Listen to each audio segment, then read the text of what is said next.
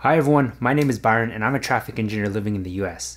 Today I want to talk about why it's important to get your professional engineer's license in civil engineering as early as possible. The PE stands for Professional Engineer's License, and it's a common license to get in civil engineering. To get the license, you need to pass an 8-hour exam, but some states may require you to pass more exams. About 10 years ago when I graduated and entered the workforce full-time, I made it a goal to take this as early as possible. So let's get into the reasons why I believe you should take this test as early as you can. First reason is marketability. Having a PE license opens business, promotion, and job opportunities. Working on the government side, getting a civil PE is almost like an instant promotion. It's actually a requirement if you want to move up the engineering track. Where I worked, an assistant civil engineer did not require PE, but the next level up, an associate civil engineer did require PE. When I obtained my PE license, I was promoted to associate civil engineer in short time. Another point to consider is even though you like your job right now, you may not feel the same in the future. Or what if you needed to move? Or what if you just wanted to look for a new opportunity? If a situation were to occur if you had to leave jobs,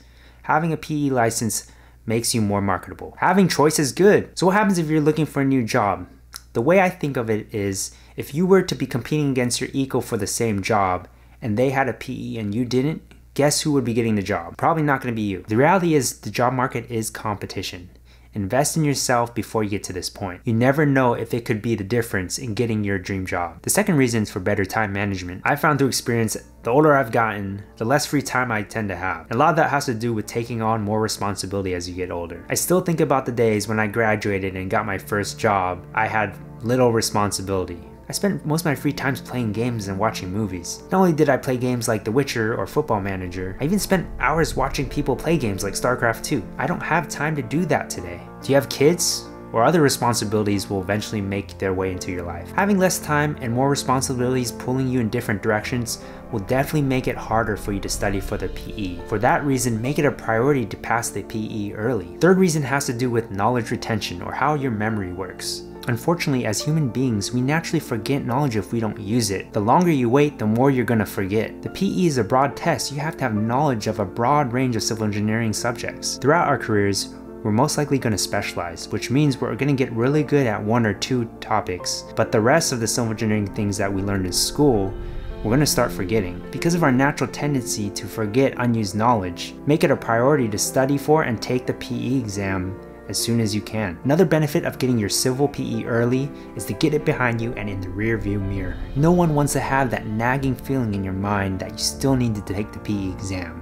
It's going to cause you stress. And no matter how much we want to ignore it, there are probably people out there who will likely judge you as an engineer if you don't have your PE license. Is that the most important reason to get your PE license? No. And I personally wouldn't judge others if they didn't have their PE. But getting your PE license early will put all those nagging thoughts and doubts to bed. I personally wanted to get my PE license out of the way because I had a lot of other things I wanted to learn. For me, I like to learn about traffic and transportation engineering.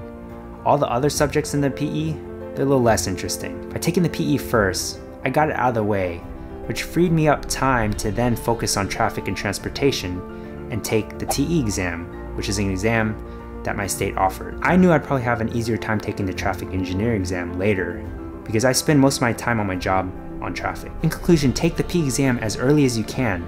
There are many reasons and benefits to taking it early. And for those in the situation that a lengthy amount of time has already passed since graduating college, that's okay. There's no point in dwelling in the past. Now is still the earliest time to take it. I hope you enjoyed this discussion about the benefits of taking the civil PE exam early. If you like this video, help me out and smash that like and subscribe button, especially if you want to see more of this type of content in the future.